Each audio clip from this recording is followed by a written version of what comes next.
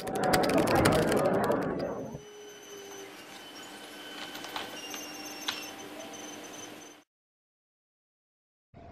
and welcome to another Python Mathematics and Finance Indicators tutorial series. In this video, the next couple videos, we're going to be talking about the Commodity Channel Index, or CCI. The Commodity Channel Index was developed by Donald Lambert back in the 1980s. The idea of the CCI is to measure deviations from a security's mean, or average price basically, and it's going to act as an oscillator. And oftentimes it's going to be leading, but it's mostly there to indicate either overbought or oversold scenarios, like our RSI and some of the other ones that we've discussed. Also, before we get into the calculation, CCI, despite its name, Commodity Channel Index, the CCI is really used with anything. It doesn't have to be commodities. It can be stocks, forex, etc. So the calculation of our Commodity Channel Index, or CCI, is going to be TP, and TP is going to equal typical price. And typical price is the high plus the low plus the close divided by 3, so kind of like an average of those three numbers. Then it's going to be minus a simple moving average of that typical price, and the time frame for that simple moving average is at your discretion.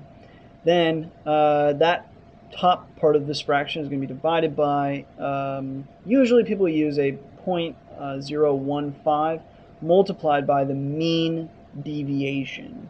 But again, you can kind of play with this number as well as obviously the time frame number.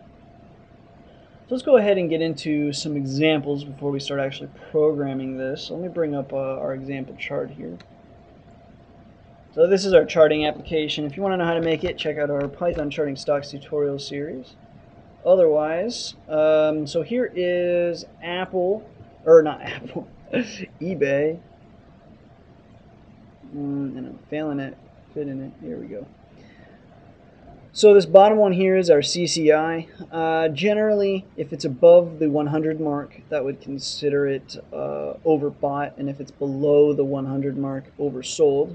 But also you can just see that many times it is indeed a leading indicator. As you can see here, it starts going down really before this one actually started going down. Then again, same thing here. It starts warning about the decline pretty well in advance there. Again here, and so on. So anyways, not only can you use it for just overbought and oversold, you can almost use it for trending, especially if you supplied a simple moving average of the CCI line. So that's kind of a repeating thread across a lot of these oscillators, is you can throw on a simple moving average of this line, and then you can actually turn it into a signal line for trend changes, not just overbought and oversold scenarios. So anyways, definitely an interesting oscillator. So now let's go ahead, and in the next video what we're going to be doing is actually programming this oscillator into Python, and the video after that will actually chart it up just like this chart is. So anyway, stay tuned for those videos. As always, thanks for watching.